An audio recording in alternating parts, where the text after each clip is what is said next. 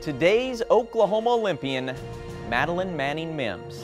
At the 1968 Olympic Games in Mexico City, a 20-year-old Manning became the first American woman ever to win a gold medal in the 800 meters. She remains the only American gold medalist at that distance. Manning's career spanned 14 years as she won 10 national titles and set the American record in the 800 3 times. She added a silver medal in the 4x400 relay at the 1972 Olympic Games. She also competed in the 1976 Games and qualified in 1980, but the U.S. boycott of the Moscow Games prevented her from a fourth Olympic appearance. Manning Mims now lives in Tulsa. She's a gospel singer and will be in Rio serving as a U.S. team chaplain for the 7th time. She was inducted into the U.S. National Track and Field Hall of Fame in 1984.